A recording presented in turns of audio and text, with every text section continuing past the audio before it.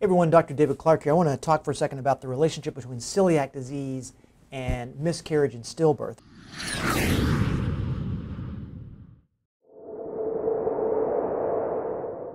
There's a study that was done a little bit earlier this year that looked at what happens when someone who turns out to have celiac disease, okay, what happens in the years before that when they're trying to get pregnant and have a baby.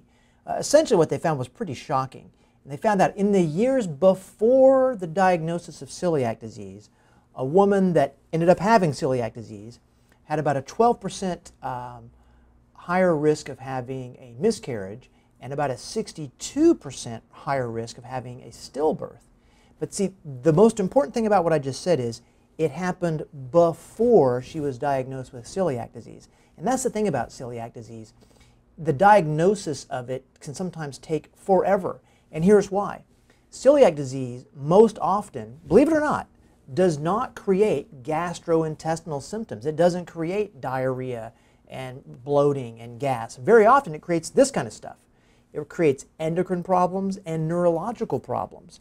And that's what's so confusing for a lot of doctors when they're trying to figure out what's going on with someone, is they tend to focus only on the GI symptoms when really GI tract as indicating that the person's got celiac disease. Now, once they suspect the person's got celiac disease, now what do? Well, they'll usually use a blood test to try to identify if they have it. They'll do a tissue transglutaminase antibody test, or sometimes an endomysial antibody test, or sometimes a gliadin antibody test.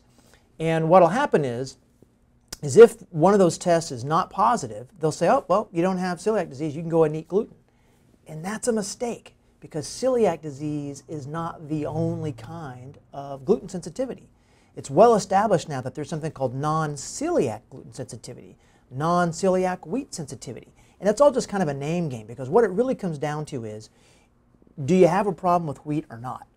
And what we know from these recent studies about infertility and miscarriage and stillbirth is that years prior to getting diagnosed with celiac disease, there was a problem. And the person just may not have been diagnosed correctly, or maybe they were seeing the wrong person that didn't know what to do. But the problem was there years ahead of the diagnosis. And in fact, I read another study that maybe I'll throw in here as well, is that antibodies that indicate celiac disease are present somewhere between 6 to 8 years before the person actually gets diagnosed with celiac disease. And of course, I want to spend a lot of time telling you about how I have problems with how they diagnose it, because the blood tests are cool, but then usually what they'll do is they'll make you do a gluten challenge where you have to eat gluten, which is a terrible thing to do if they think you have a gluten sensitivity, or they'll do like a biopsy. And the thing is, biopsies are great for celiac disease, which is an autoimmune condition, but a lot of people, more people, have non-celiac gluten sensitivity, meaning more people have a problem with gluten that is not celiac than people who have celiac disease. And in my practice, I really don't care what they call it, because the issue is you either do or don't have a problem with wheat, and you either do or do not have an autoimmune problem because of it.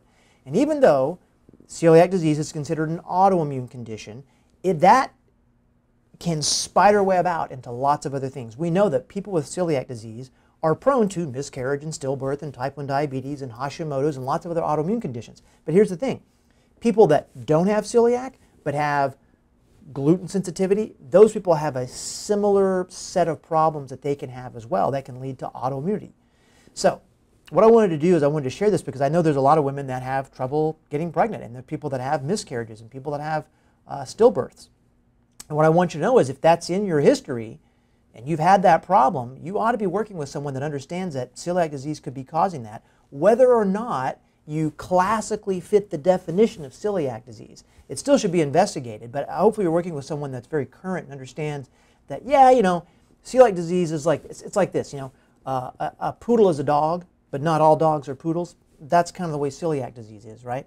Is it really the biggest deal that we call it celiac disease, or is it more important to know whether you have a problem with gluten that's causing this and all the other side effects that are happening? So look, if unfortunately you've had to deal with miscarriage or stillbirth, make sure your doctor, whoever you're working with, understands this stuff and can properly investigate you for this and then knows what to do about it.